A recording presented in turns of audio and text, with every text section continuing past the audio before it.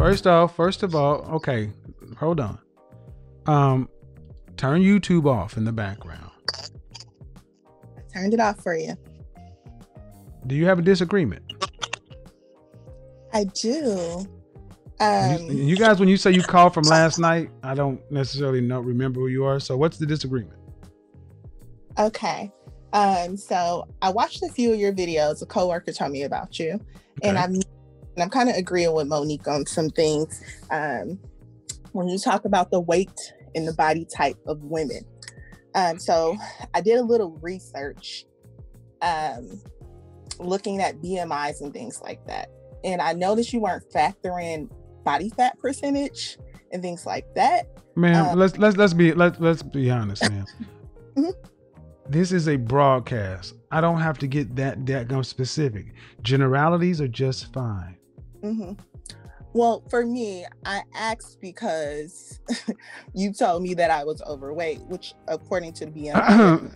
Who are you? How tall are you? First of all, how tall are you? Body fat percentage. How tall? Okay. Jesus, you ladies act like you can't hear. How tall are you? I'm sorry. I was just in the middle of a sentence. Well, guess what, ma'am? This is the show. Okay. I know who you are. You're a communications chick. It is. How rude. Look, lady, you got problems because we're not going to do what happened yesterday. So either you're going to get on board with the way this is, or I'm going to bid you a good night. Because apparently you think you are somebody that I need to contend with, and I don't. You either have a civil conversation or go elsewhere. Those are your only options. I'm very civil, but I'm open to either.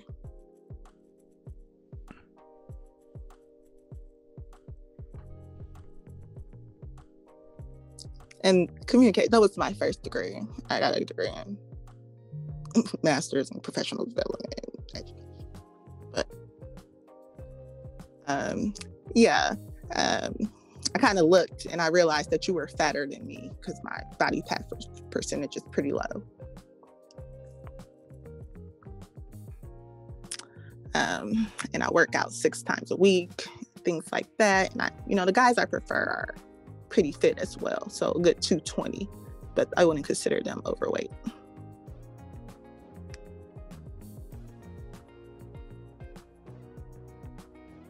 You done? I am. Good, because you didn't answer the first question I asked. You just talked. Mm-hmm. Show me where the world operates according to your standard. So that's what I wanted to ask you about, but it's like you're asking me questions that has nothing to do with my question, because I just wanted to understand your viewpoint. Okay, ma'am. Okay, ma'am. Again, I let you talk. And I asked you one question and you just blew right on past it. Communications degree holder. Why is it so hard for you to answer a question? I don't know why. Because you have no respect for what's going on. You're just here to talk. Because you're not answering my question. My height has nothing to do with my question that I'm asking. I didn't ask. See, the thing is, how tall are you? 5'5". And how much did you weigh the last time you weighed yourself? 165. Last night you were 175.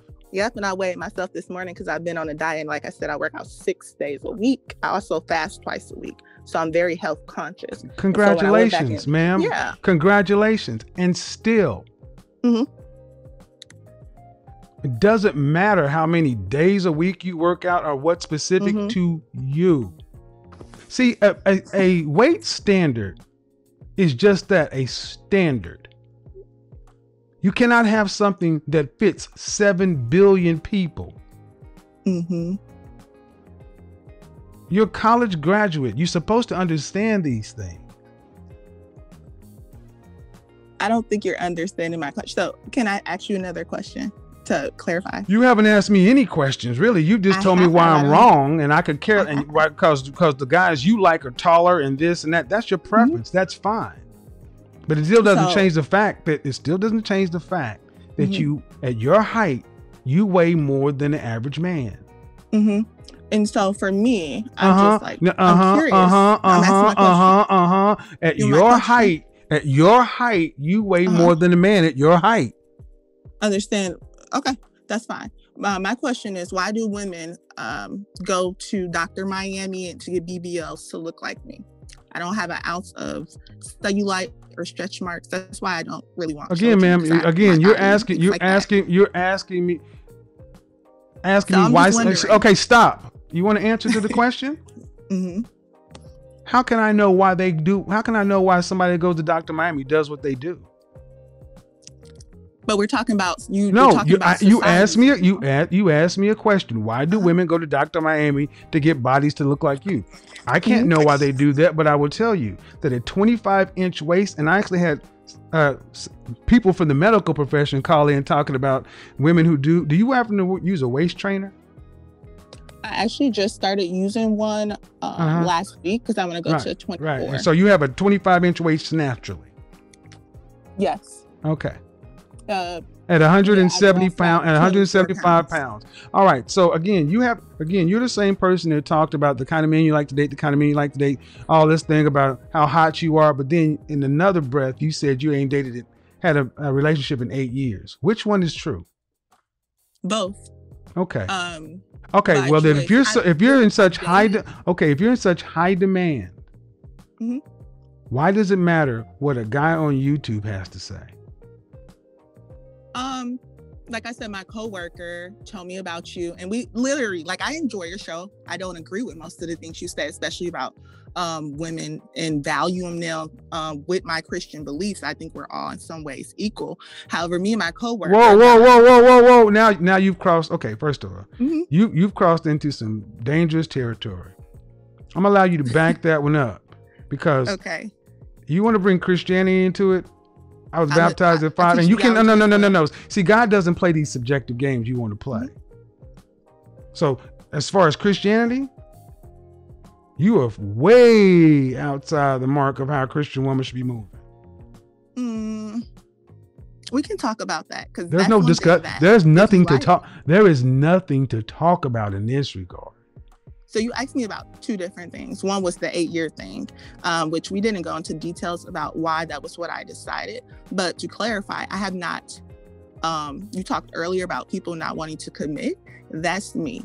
And that's by choice. I have not wanted to commit because I enjoy my space. I don't enjoy someone telling me what to do and when. Good. So that's by choice. Good. And congratulations. Okay, ma'am. Okay. This is a conversation, not a monologue. You enjoy your space, good, and you also think that you can just decide to turn the switch and get married. That resonated with me. That's the one thing that resonated. It resonated with you. No, what you're saying, I agree. I want to make sure what I just heard what you say. It resonated with you. Mm-hmm. What you said resonated with me. Okay, you said resonated. Resonated. I think you understand what I was saying. I do, but you're the communications person. Okay, I'm not working right now, so. Well, it still shouldn't matter. You should still understand the words you're using. Okay, I understand what I'm saying. Ultimately, ma'am, you want to go back and forth to argue. Did you have something else you want to say? Because you can watch the show, you can enjoy it, but at the end of the day, you are unfit for a real relationship. You may have a great body, and lots of guys may want to have sex with you, but I don't think many guys could stand to be in a room with you longer than after the sex is over. You're a difficult woman to talk to. You're all over the place and you have to be right. Congratulations. You may look great. But what happens when that 25-inch waist and that ass drops at 50 or 60? Not going to. Great. Good luck with that. I'll be good. Bye-bye.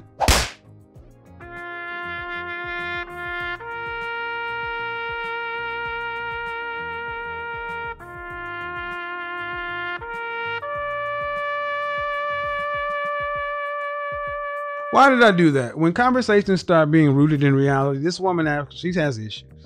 Go back and listen to the last segment yesterday.